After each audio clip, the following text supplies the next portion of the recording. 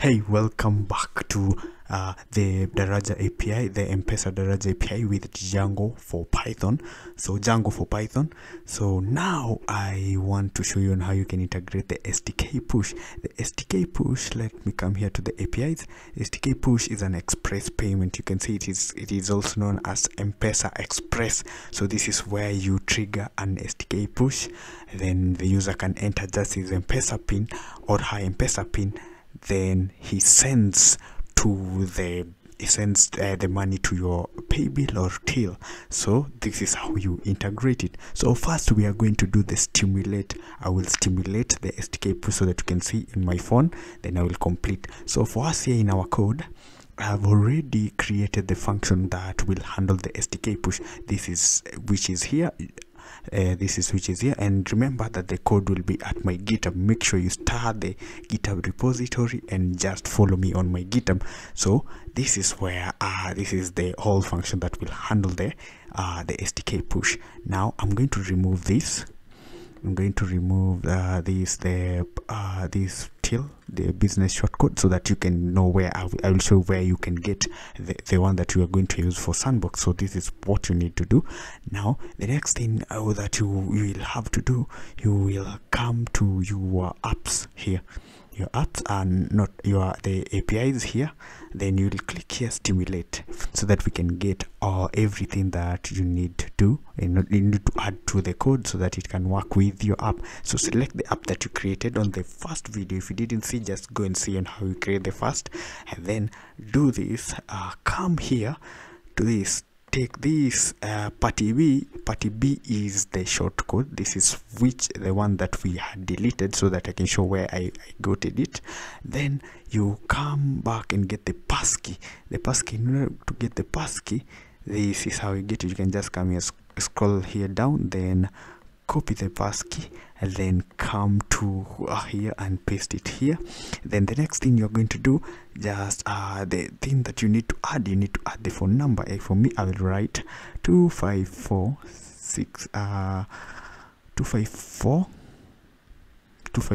then 68 168 060. Then I'll save. Then I will write amount as 1 shilling. Now I want to add the route and the views that will lead to this view here. So I will do this. I will come here to my URL. I'll add a path. The path that I'm going to add is the one that will handle the SDK push, so it will initiate this function when I run it on the browser. Then the next thing I'm going to do, I'm going to add here the view that will handle it in order to locate where the file is. This is our error syntax. I know this is Git Copilot is the one that is doing this. From then enter. So this will reload this function which is located at this file sdkpush.py. Now I'm going to share my screen here. Let me run this application here. I'm going to show you my screen so that you can I'm going to show it so that you can see on how the SDK push will appear in my phone. So let me first set up the app. I don't know what's up. I think my phone had not been plugged in correctly. Now let me do this. So this is that's how I've already launched the app. This is my phone. You can see when I scroll, you can see it's visible. Then I'm going to do this. I'm going to go back to our code, then take the URL here, this URL which is here. Then I'm going to come here to this app, then paste this. Then before I reload, I will reload. Then let me remove this browser so that you can see how the SDK push appears. So then share the screen. So here's the screen. I'm going to set it here. Then I will reload. When I reload, what's the error? Let me see. The error that is showing me here, we have view access token generate path.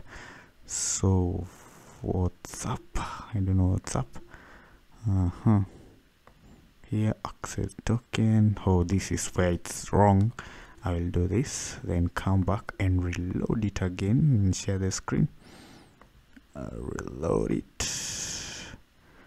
Reload so that we can see here. That's the SDK push. You can see now the SDK push has been triggered successful. This is where I can just enter the pin and complete. The reason why I'm getting this is because I had included this success token here. I've included in my SDK push here, but we can echo here I included the checkout ID, which I get from the this is the checkout ID, but also I can also get the response as itself. That's the result code. You can echo everything here in this, so that when you reload, you will get everything that you need in order to do whatever you want to do with your SDK push. And then you can do that once again, and you see it's still happening here with the result code and everything. Now that's how you integrate the SDK push into your website. Now I'm going to explain the query and also how you can store the successful transaction into your database. So see you in the next video.